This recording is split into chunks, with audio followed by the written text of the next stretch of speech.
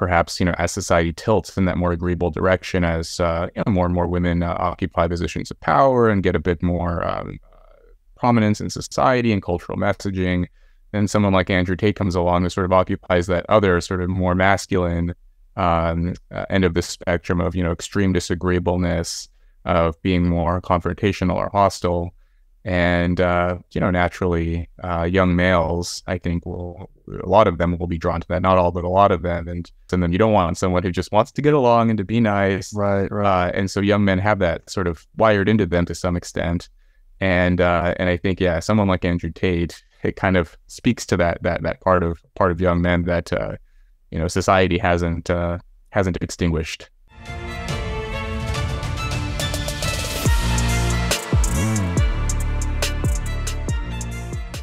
Hey everybody, welcome to the What is Money Show. I am thrilled to have you here joining me on my mission to help shine light on the corruption of money. Now, if this is your first time listening to the What is Money Show, I strongly recommend that you go back to episodes 1 through 9 first, which lays a lot of the groundwork for many of the concepts that we explore on the show. These first 9 episodes are my series with Michael Saylor, and thousands of people have told me that this is the best podcast series they've ever heard, hands down, and that it was instrumental to their understanding of money and Bitcoin. So if you're looking to start a deep dive into the nature of money, I don't think there's any place better that you can start other than episode 1 of this show. Now, a little bit about this show and how it makes money. The What is Money Show is 100% sponsor based. So all of our revenues are derived from direct sponsorships. And I strive to be very selective about the sponsors that I work with, specifically only using sponsors that I use personally, and also choosing sponsors that have values which are well aligned to the values expressed on this show, such as freedom, education, self-sovereignty, etc. So what I'm going to do now is a few ad reads right at the top of the show, and then I'll do a few more ad reads in the middle. And I hope you'll take the time to listen to them, as again, these are hand-selected sponsors, and I think you'll like what they have to offer. Today's podcast is brought to you by In Wolf's Clothing. Wolf is the first startup accelerator dedicated exclusively to the Bitcoin Lightning Network. 4 times per year, Wolf brings teams from around the world to New York City to work with like-minded entrepreneurs, pushing the boundaries of what's possible with Bitcoin and Lightning. The program is designed to help early-stage companies achieve product-market fit, develop their brand, secure early-stage funding, and grow businesses that help fuel the global adoption of Bitcoin. So go to wolfnyc.com to learn more about the program or apply. Again, that's Wolf NYC, WOLFNYC.com. Rob Henderson, welcome to the What is Money Show. Hey, Robert, great to be here. It's great to have you. We're going to talk about a very interesting topic today, but just by way of quick introduction, you are a writer and a psychologist. You've got a fairly popular Substack, just under Rob Henderson's newsletter, I believe is the title. And as I was mentioning to you offline, I've become very fascinated with the work of Rene Girard, who talks about the nature of mimesis, right? That humans imitate one another and all of the consequences that arise from that. It's a very strange sort of thesis. It's one of these things that feels like it's hidden in plain sight, but I definitely feel like the more I get into it, the more it's changing the way I see the world. And, we talk a lot about economics on the show, and we talk about exchange, as in the exchange of goods and services. But this seems to be like an even more fundamental act of exchange, where humans are basically imitating one another in every interaction. So like an exchange of cultural data, or something like that. So I want to get your perspectives on this, and I know you've got some high-level thoughts, so maybe we could just start with, what is mimesis? How do we crack this open for a general audience or people that may have never heard of it? And what are your views on Girard's thesis at a high level? Yeah, so I am far from a Girardian expert. I have some sort of cursory understanding of Rene Girard's ideas. I read Wanting by Luke Burgess, which was excellent. I listened to Jonathan B's lectures on YouTube. There's a really nice sort of introductory essay from Alex Danko. I think if you just Google Alex Danko Girard, that essay will pop up. So I have some awareness and understanding of it. Mimesis, if I recall correctly, mimesis is something along the lines of imitation, how we come to want to imitate what others want, and this has the capacity to potentially spiral out of control, and gradually over time we end up wanting the same thing, and society can unravel as the result of this, and this leads to that sort of scapegoat mechanism, and this sort of reestablishes peace. But the Girard's ideas at a kind of higher level, I think, at least my understanding from Jonathan B's work, is that there are sort of two forms of desire. I may be misremembering the terms here, but there's one form of desire which is sort of authentic desire. You want it because you actually want it. You want this car because you want the car, because you naturally, intrinsically find it desirable.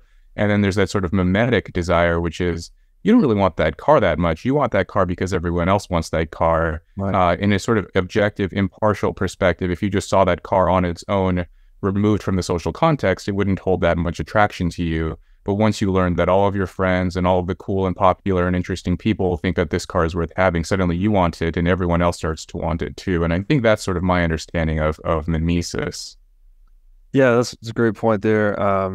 See, I forget the terms that are used as well, but there is kind of like an instinctual desire that you just want, like as a basic appetite, right? You smell the food and you want to eat it. It's not necessarily relevant to a social context. But then some of these other items, we actually cultivate desire based on what we see other people desiring. So it becomes like something we want, perhaps related to what we call conspicuous consumption in economics, right? We want the cool car because it's the cool car. Everyone wants it. Everyone's driving it. It's a status symbol, etc. And I think about this is a really go ahead.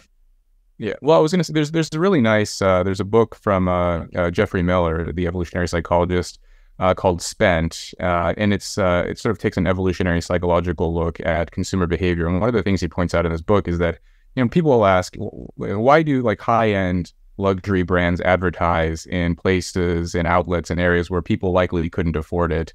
You're sort of you go to a grocery store and you see a magazine, and maybe the types of people who shop at this store couldn't necessarily afford a Lamborghini or a Lexus or whatever the latest sort of handbags are.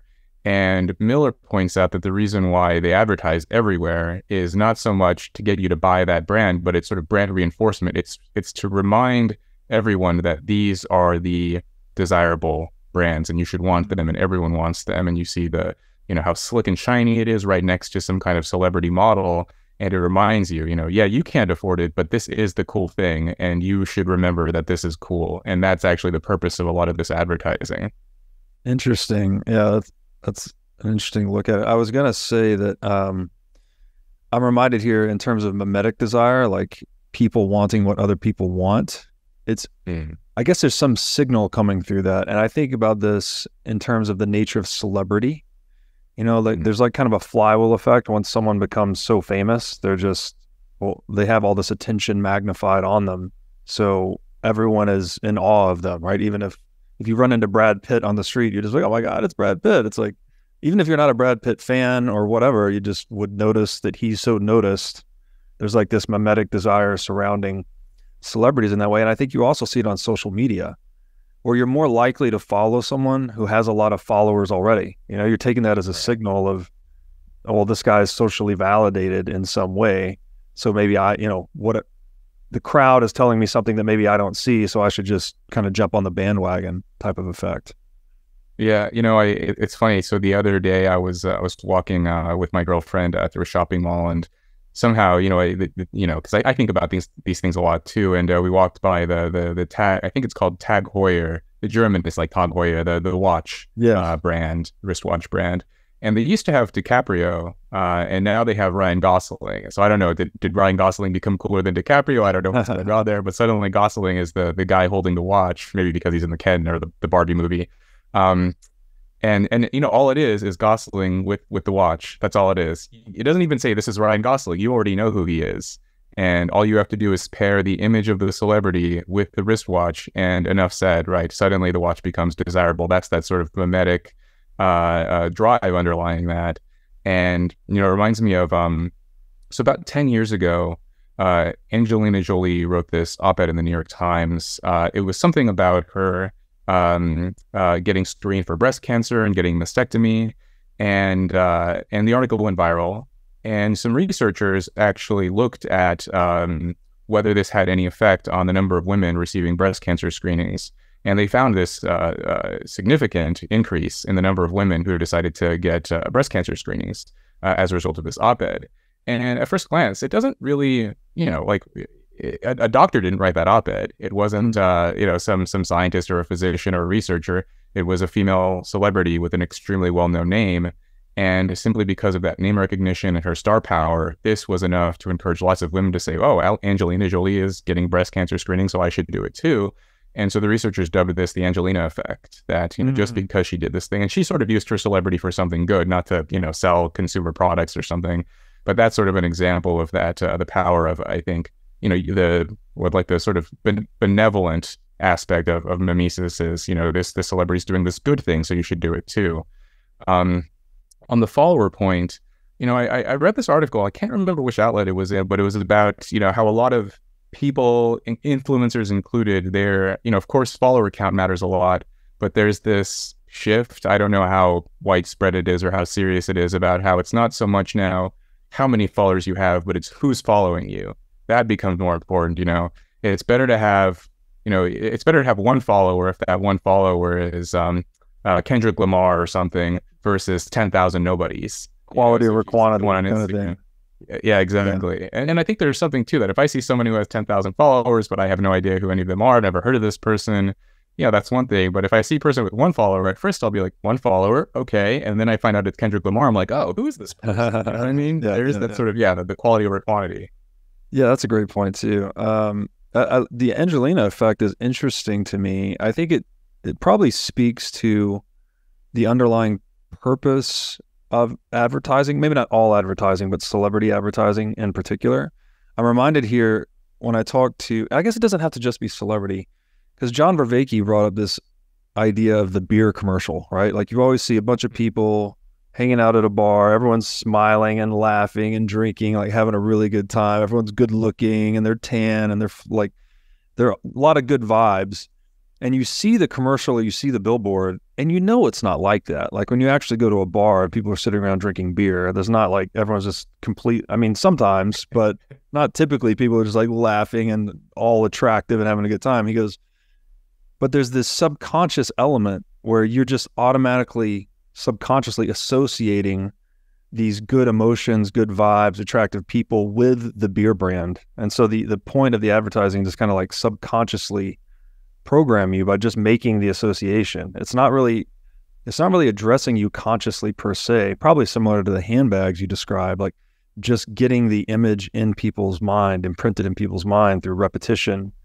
Then when you go to make passes. Yeah. And then when you go to make these buying choices, you know, people aren't really pouring a lot of thought into what they're buying, especially if it's something low ticket like beer. They're just going to maybe buy the thing that is at top of mind sort of thing. So there's this competition in the attention space of people to try and get your brand associated with whatever outcome presumably you're trying to sell. Right. Yeah. I'm thinking about like Coca-Cola commercials too. At least there was one I remember a few years ago. It was pretty popular. It would play in the movie theaters of, you know, just people on roller skates in a circle or on the beach and, you know, playing volleyball. And it's just all, you know, this Coca-Cola commercial. And it's, you know, 99.99% of people who are drinking a Coca-Cola have, it's like the, you know, very far from what that experience is like. But yeah, it's sort of, you can't help but put those images in your mind that Coca-Cola is about having fun, having a good time, being with your friends. And yeah, and it sort of bypasses rational thought. There's a sort of an interesting like psychoanalytic perspective. And I'm not an expert in this, but my understanding of someone like Jacques Lacan and his proteges they had this idea of like a lot of advertising isn't just what it's ostensibly about, like the beer commercial of all these attractive people. It's not to sell the beer. A secondary effect is also to remind you that this is what an attractive person looks like. And even the creators of the ad themselves don't understand that this is what they're doing, that they're sort of reinforcing the sort of cultural norm of, you know, when you go out after work to happy hour, you know, you're supposed to go to a bar, you're supposed to be with friends. It's sort of reinforcing these sort of implicit ideas about what fun looks like and what good, attractive, excited, enthusiastic people look like too. From the clothes they're wearing to the style of their hair and all these other things too.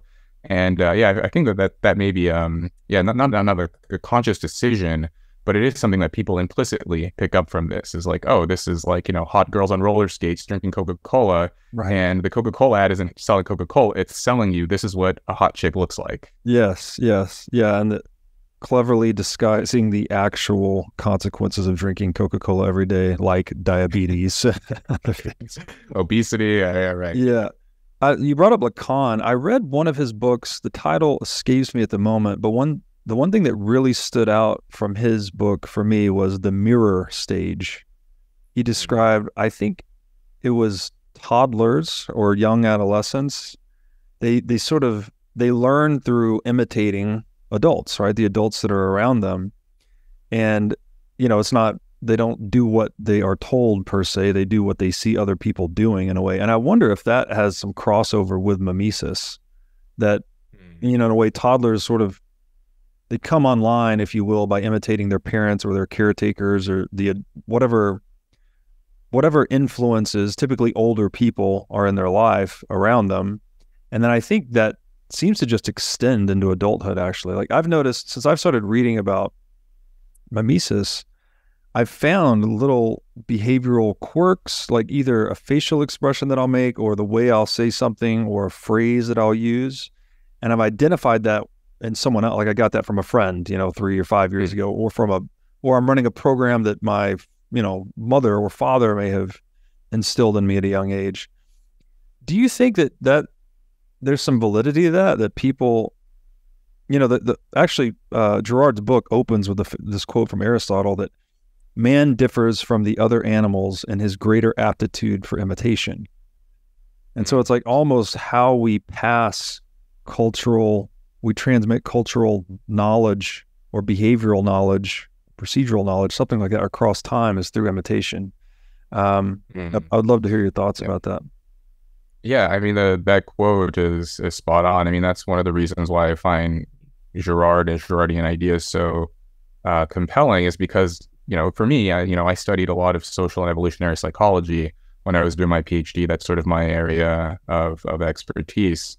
And so, you know, by the time I came to Girard, I had already read, you know, hundreds of books and papers and so on, and articles about the human ancestral environment, the circumstances in which sort of humans arose, and what early human communities look like, and what existing current hunter-gatherer societies look like today, and how they are similar and differ from those of the past. And so when I read about Girard speaking of man as an animal that is sort of a expert in imitation, it's true. I mean, if you look at a lot of research in evolutionary and developmental psychology, humans are high fidelity imitators, you know, we have this phrase, monkey see, monkey do. And it's actually not the case. Monkeys don't see, monkeys, you know, it's humans. Humans are the ones who see something and immediately imitate it at a very high level of refinement. And so there's some classic studies, for example, you know, if you take a chimpanzee, an adult chimpanzee, or even a juvenile, and you give them a little contraption, and then they watch a human being, you know, the experimenter, you know, they go through a series of steps with this little device, this contraption. Most of it is superfluous, it's unnecessary. And then there's one necessary action to get this piece of food out of this contraption. The chimpanzee will observe, and then the experimenter will give the device with the little piece of food in it to the chimpanzee, and the chimp will only do that one thing. They'll skip all the superfluous little actions, the steps, and just take the food out. If you show a child 3 or 4 years old the same set of procedures, the experimenter does all the superfluous actions, and then the one thing to get the little piece of candy out, the 3 or 4-year-old will do all of those steps. step by step. They'll copy very carefully, often unthinkingly. And that's because humans are, we're high fidelity imitators. And the reason for this is evolutionary researchers think this was for survival reasons. Throughout evolutionary history, it was very important for human beings to have culture, to very quickly, if a human discovered something new, something useful, something important, a new way to build a tool or to identify how to prepare certain kinds of food or medicine and so on, it was important for the others to quickly register this and do it themselves. And it's often unthinking. And so in the past, it was often very beneficial. So we have this, there are sort of two biases humans have for imitation. We are biased towards imitating prestigious individuals, high status people. So in the ancestral environment, these were sort of the leaders, the big men, the headmen, people who were very talented hunters or navigators or storytellers or medicine men, witch doctors, or women who were experts at child rearing and these kinds of things. So it was useful for survival in that context. Though today we still have that sort of psychological machinery operating, like, oh, someone is high status, and we just naturally assume that if someone is prestigious, that must mean they have acquired that status for useful reasons. If you think about it consciously, often you understand that they don't, but the fact that so many people are paying attention to them, there's that sort of mimetic piece there that, oh, everyone's paying attention to them, they're important, they're doing something, I'll do it too. And so we have that sort of prestige bias, and then we just have this bias where if lots of people are doing something, then we'll naturally follow it too.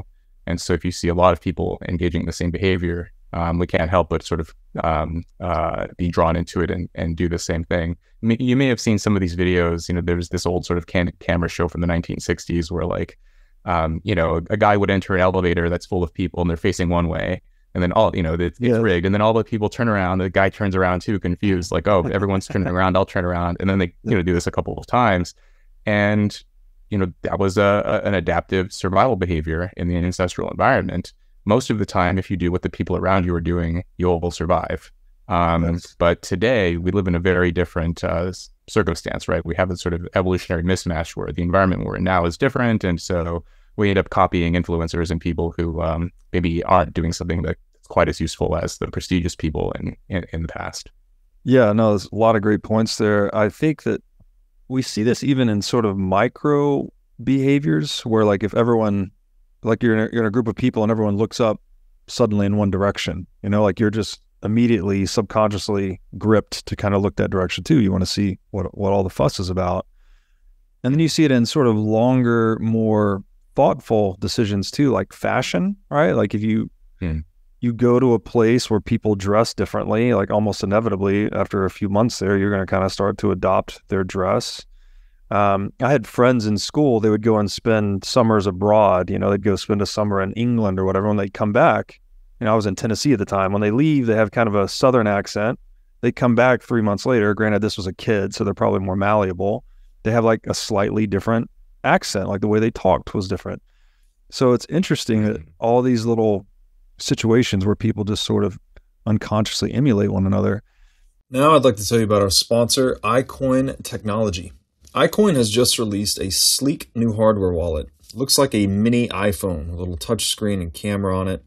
The device has no Wi-Fi, no cellular connection, no GPS. It's a strictly physically cold hardware wallet. Like I said, it's got a high-res 3-inch touchscreen. It's got a camera for air gapping the wallet. It's got optional Bluetooth compatibility. And it's really a brand new UI, UX experience for a hardware wallet, making it very accessible, easy to use, not intimidating.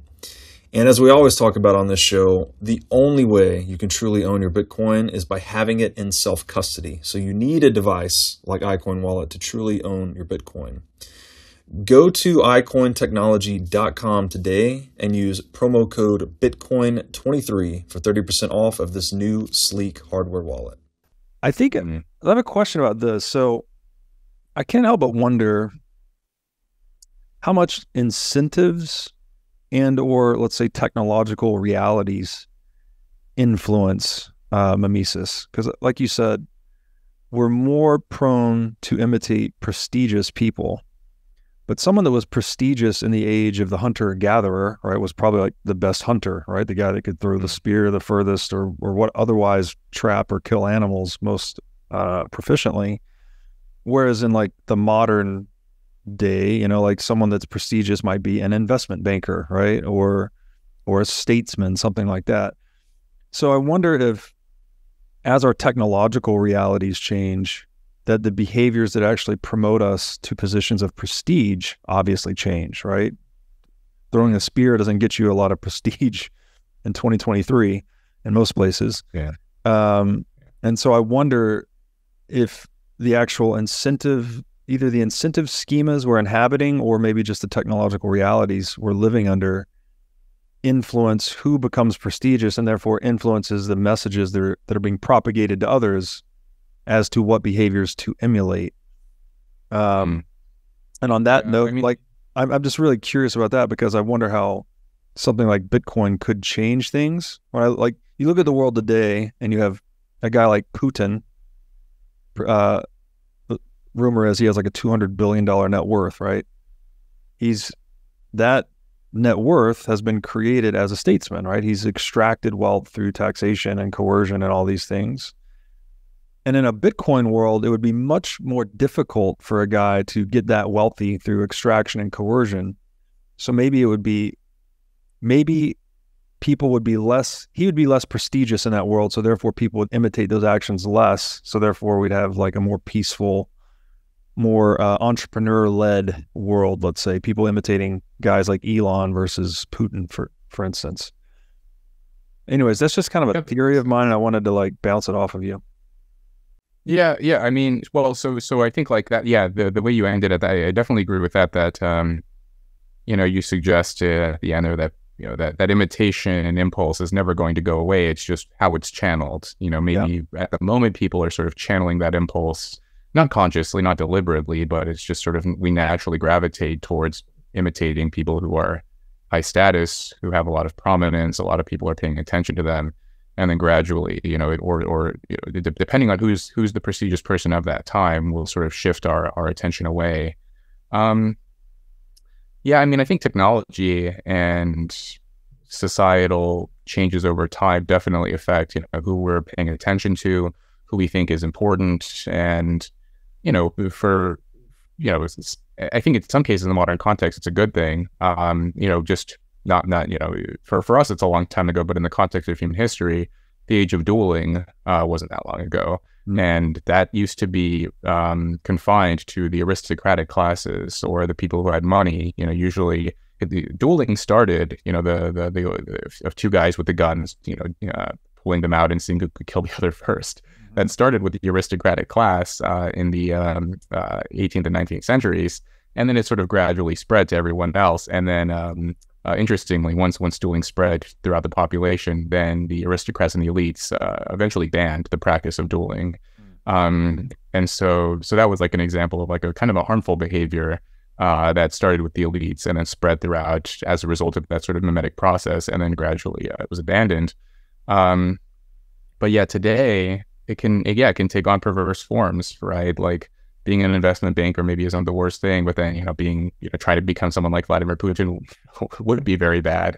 And there are sort of better and worse ways of how mimesis works. I think we all kind of intuitively understand this, right? When we see a prominent person get a lot of fame or notoriety for things that we disagree with, or that we think may be harmful, or that behavior could spread, often other people of prominence try to circle the wagons and try to stigmatize that person or silence that person, or spread the word that this is someone you want to avoid.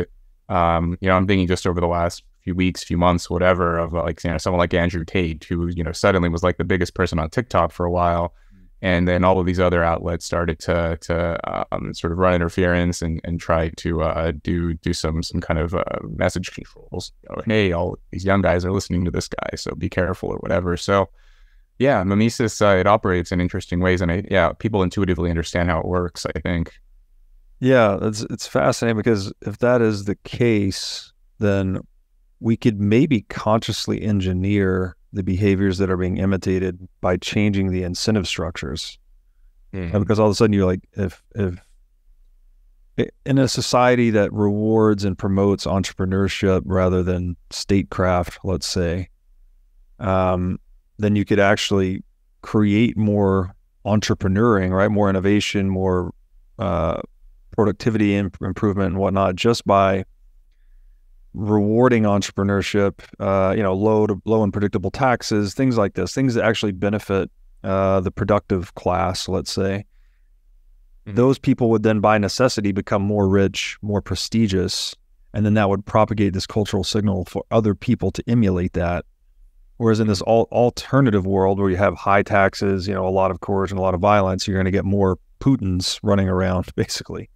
So it seems like there's the possibility that we could consciously participate in what is mimetically propagating throughout society. And that's really interesting to me. I think there's something to that, generally speaking, but at least like so I think like, we can consciously, and I think we do this to some extent, certain kinds of elite factions who have the capacity to broadcast messages, we do pick and choose to some extent, who we want to talk about and write about and speak with and give, sort of signal boost their image and their reputation and their ideas. But because we live in a, relatively free society, other people with large platforms can also choose whether they want to stigmatize that person that you like or choose their own person who they want to prop up, right? So maybe one faction wants to, writes a nice profile piece of someone like Elon Musk, and then another faction that also has a large platform can stigmatize that kind of behavior and say, actually, we should be, taxation and coercion are good things. And here's this person who really thinks that those are good. And so we have this sort of constant churning and conflict and so on, which I guess is, in a way, that's sort of an inevitable part of living in a relatively free society, is that people can sort of pick and choose who they want to glorify. But generally, I'm with you that I think we can be more careful and more deliberate about sort of who we pay attention to, who we confer status to, who we attempt to, lionize. Yes. Great point there. And you brought up Andrew Tate as well. That might be possibly that's a case of, because it's not just mimesis, there's actually anti-mimesis too. And I think about this in terms of a lot of people, there's a saying that, most people become their parents as they get older. But there also seems to be, reflecting on my own life and people that I know closely, I know a lot of people, I'd say it's almost 50-50. I know a lot of people that sort of imitate behaviors of their parents as they get older, but I know a lot of people too that do the opposite of what their parents did, right? Like maybe their mother or father was a smoker or a drinker, and then they grow up and they do the exact opposite. I'm reading a book about Rockefeller right now, and John D. Rockefeller's father was a known charlatan. Like he would go out into the world and like, he's like your stereotypical snake oil salesman. He would go and sell these, he'd buy diuretics at a pharmacy and he'd go sell them as like a panacea on the road, and he'd come back with all these big wads of cash from scamming people. And then sure enough, John D. Rockefeller grows up and he tries to do the opposite, right? He's very very religious, tries to be very truthful, is very diligent in maintaining his ledger all the time. So he almost like does the opposite of what his father did. And so with the Andrew Tate thing, it's like we've had this general societal tilt away from masculinity, right? Like masculinity is toxic and bad, and we all need to be a little bit more effeminate and caring about one another's gender identity or whatever. And there's like an anti-mimetic response in the popularity of a guy like Andrew Tate being like, no, fuck that. Like, we need really strong men. You should stand up for yourself, be responsible, work hard. Well, all the messages he's promoting. Does that resonate with anything in your studies of evolutionary biology that maybe we see people that tend to go one direction, but there can also be kind of this counter move that results from maybe moves that are too sudden one way or the other? Yeah, in terms of the sort of social psychology of it, nothing immediately comes to mind about sort of backlash. That's sort of, I've been thinking about like in philosophy, that sort of Hegelian dialectic of the thesis and the antithesis, and that sort of churning But in terms of like at the individual level, why someone would choose to resist or do the opposite of their parents or what society is telling them or whatever sort of cultural messaging people are attempting to sort of implant in them. There's that sort of personality trait of agreeableness. Those are the at the moment, the most sort of widely accepted model of personality in psychology is the big five: openness, conscientiousness, extroversion, agreeableness, and neuroticism. And agreeableness is essentially, somewhat simplifying of just how much you kind of go along with the crowd, how much you value sort of social harmony and good vibes and just sort of not making waves. And so it exists on a spectrum, right? That's sort of the extreme end of agreeableness is just, being a very sort of kind, nice person, going with the flow, not making any waves. And then at the other end is the sort of disagreeableness aspect. And this is someone who's sort of, hard-headed or stubborn or they're sort of positive ways to spin that, sort of an independent thinker or someone who's willing to sort of stand outside of the crowd and, to be willing to be a bit more assertive or aggressive, confrontational in some cases. And I think, maybe when society goes too far in one direction, agreeableness, there is a sex difference in agreeableness. Women are more agreeable on average than men. Doesn't mean that there aren't more women who are agreeable, but exist on overlapping bell curves. But usually the women are more agreeable. And perhaps, as society tilts in that more agreeable direction, as more and more women occupy positions of power and get a bit more prominence in society and cultural messaging, then someone like Andrew Tate comes along and sort of occupies that other sort of more masculine end of the spectrum of, extreme disagreeableness, of being more confrontational or hostile. And, naturally, young males, I think a lot of them will be drawn to that, not all, but a lot of them. And, disagreeability does sort of shift over time in the lifespan within the same person. Usually for young men, disagreeability peaks, that willingness to be aggressive, assertive, confrontational, it peaks in the late teens and the early 20s. And there may be some interesting sort of evolutionary reasons for this that, especially in the ancestral environment, if you want someone to go hunt a dangerous animal or potentially go to war against another coalition or another village, another tribe, you want a bit of that disagreeableness, and then you don't want someone who just wants to get along and to be nice. Right. And so young men have that sort of wired into them to some extent. And I think, someone like Andrew Tate, it kind of speaks to that part of young men that society hasn't extinguished. Yeah, no, it's a great point.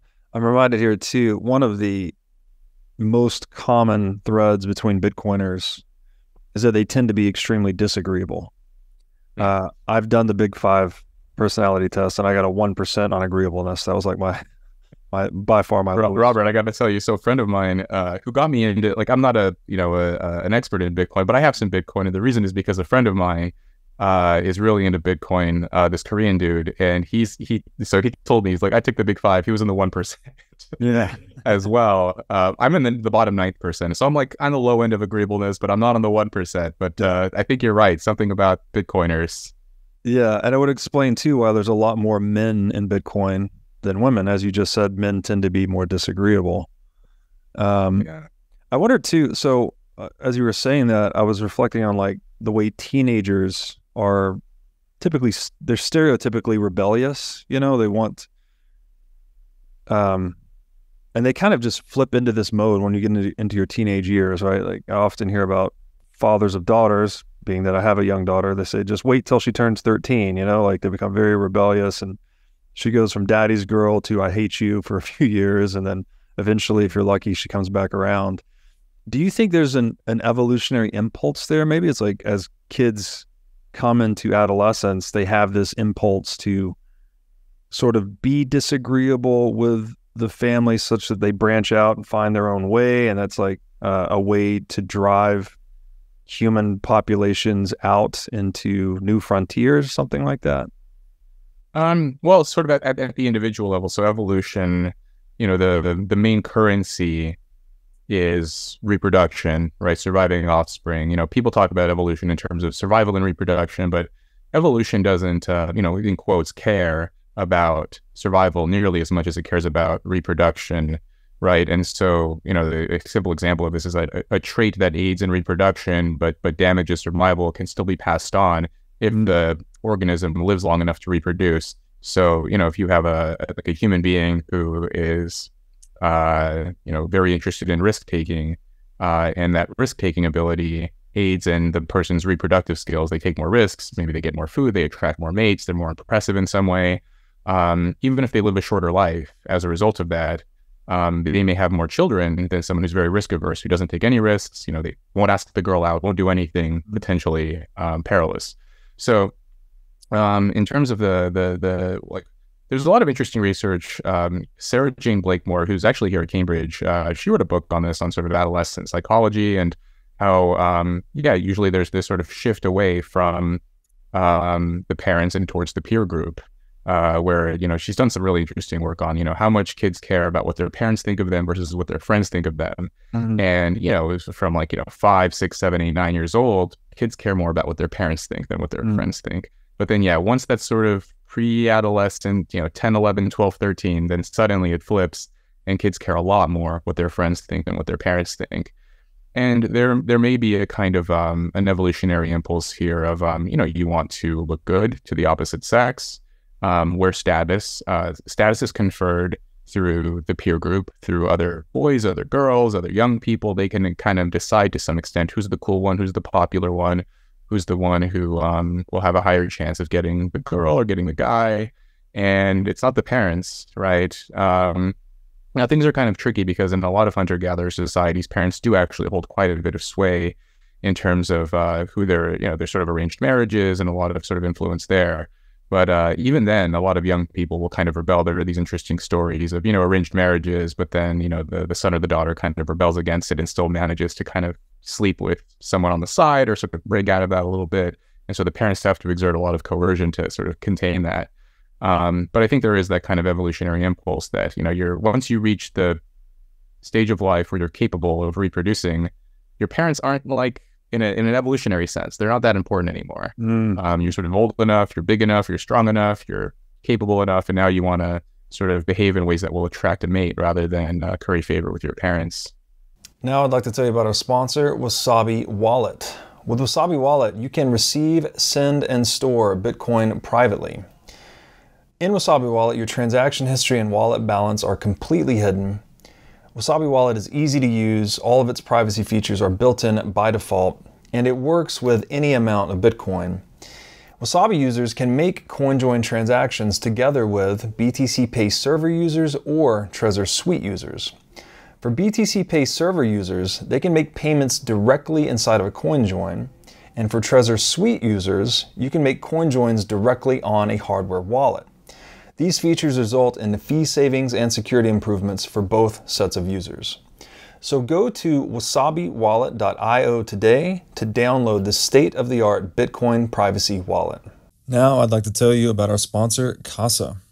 Casa makes it simple to buy and secure your Bitcoin without wondering whether you're doing it right. Specifically, Casa provides a multi-key custody solution, which is by far the most secure way to custody your Bitcoin. Now, when I talk about Bitcoin being theft-proof money or inviolable private property, a multi-key custody model is exactly what I am talking about. Using multiple keys lets you maintain full control of your Bitcoin while also giving you redundancy in case you lose one of the keys.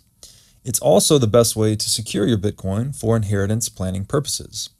So go to keys.casa, that's C-A-S-A, today to sign up and use discount code Breedlove. Any thoughts about how parents can navigate that tricky time of life with their teenagers? Because it seems very challenging if it's an evolutionary impulse when kids are like, look, I kind of don't need you anymore, mom and dad. I mean, obviously that's not completely clear cut, but at least internally, they're going through that.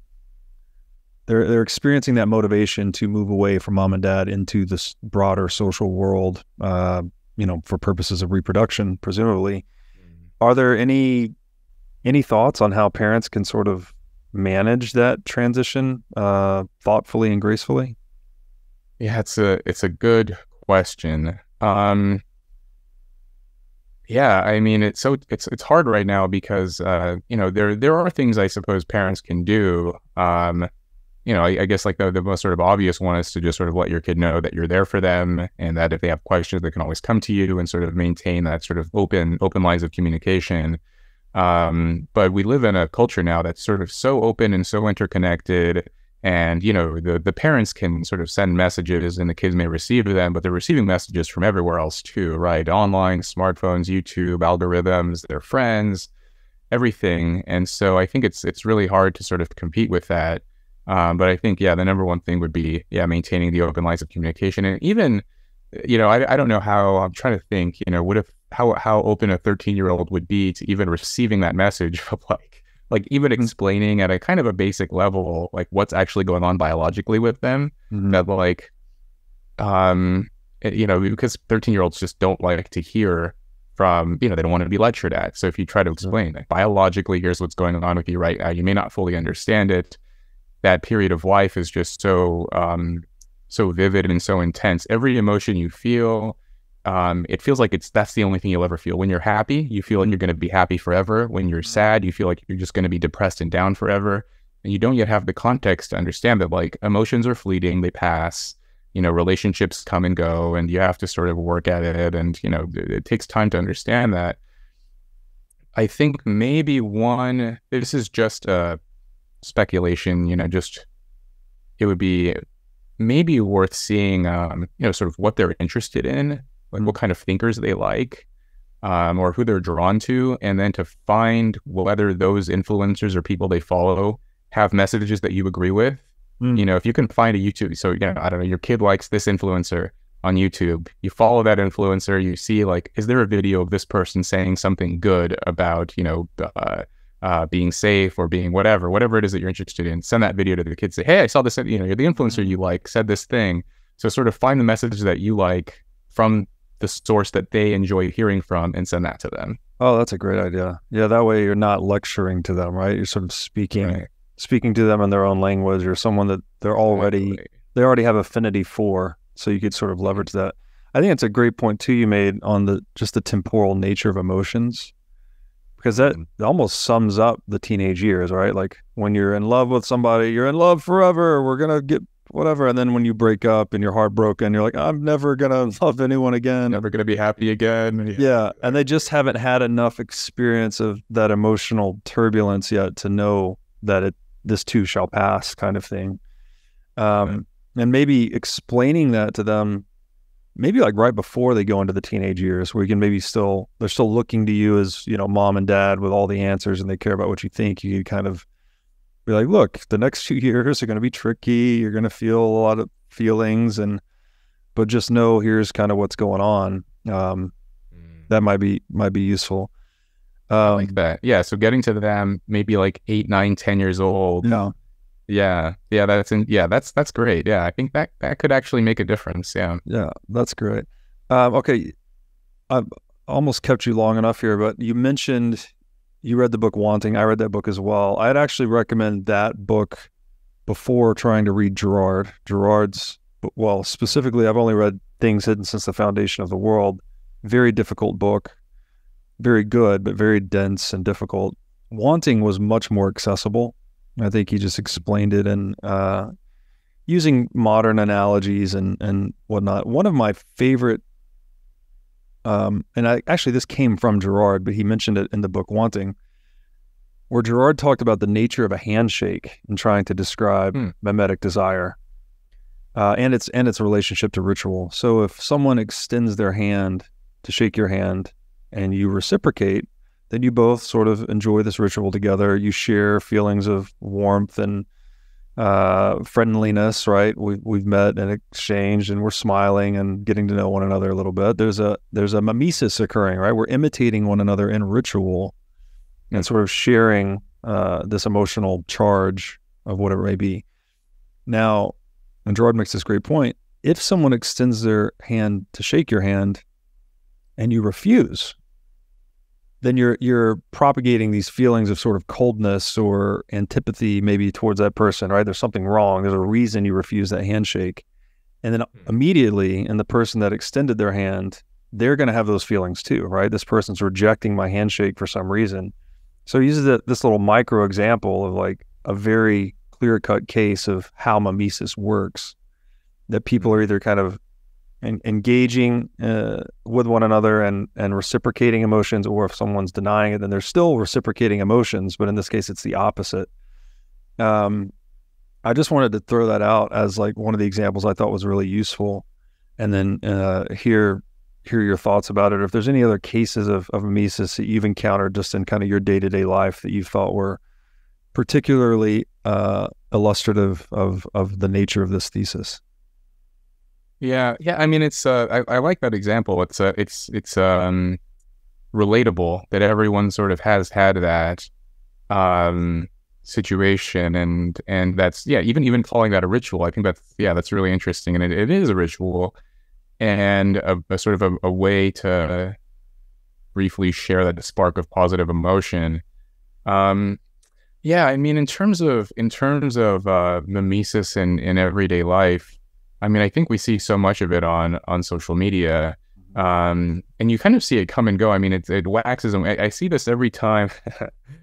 So the social media platform that I spend most, the one platform that I use the most, probably too much, is Twitter, and it seems every few months there's a new Twitter competitor that is launched. We've been talking about Elon Musk buys Twitter. Some faction of the Twitter using community is upset, and then they go over to Mastodon, or they go over to this or that other platform. The recent one is Threads. I saw this chart of, early in July when Threads launched, they had a huge spike in their user base, and then after about 2 weeks it fizzled out, and now it looks like it's sort of on the decline. And I just find that phenomenon interesting, where people regularly quit Twitter, go to this other thing, and it's sort of, once enough public figures send that signal out there of like, high status people, prestigious people are going to this other platform, a bunch of other people go, and I think it's fun for a couple of weeks, and then it dies. And then I think a lot of the prominent figures realize like, oh, Twitter is still kind of the global online water cooler, so they end up coming back and everyone follows them, and then it's that I think that sort of the online world is mimesis amplified by some huge number, it plays out all the time there. Yeah, that's a great point. It's almost like there's mimesis occurring between these social platforms too, right? Everyone wants to be Twitter, but Twitter has this center of gravity or network effect that seems to be really hard to disrupt. So it's very, very interesting stuff. And then are trying to do this, right? Like there've been YouTube competitors that haven't gone anywhere. I mean, that center of gravity, that's a nice term that we just can't really get away from these. I mean, maybe, but at the moment it seems like they're sort of too established, and people are sort of, there's too much inertia. Yeah. And I guess I would just like to leave the audience with it. I mean, this is a thesis that's kind of hard to talk about, but it's very fascinating. I find it to be enriching my worldview as I get more into it. I see more mimetic dynamics in myself and in others. Gerard uses the term model a lot, right? Where you're sort of modeling your desire after someone else. They're desiring a thing, so therefore you're desiring a thing. And I think it explains why we even have things like actual models, right? Like, men and women wearing certain clothes or trying to get you to imitate them to go and buy more clothes from the brand or whatever it may be. So I appreciate you having this conversation with me today. This is just a rabbit hole that I continue to go down. So always good to bounce ideas off a guy like yourself. Yeah, I really enjoyed it, man. Yeah. I've like I said, I find Gerard fascinating, and it's so applicable to so much of what we see. And it seems like there's no bottom to that rabbit hole, right? Like, I see it too in everyday life. Just that mimetic idea, it really is everywhere. Yeah, it really is. Rob, thank you for doing this. Where can people find you on the internet? You can follow me on my Substack, robkhenderson.com, and on Twitter @RobKHenderson. Awesome. Thank you again. Thanks, Robert.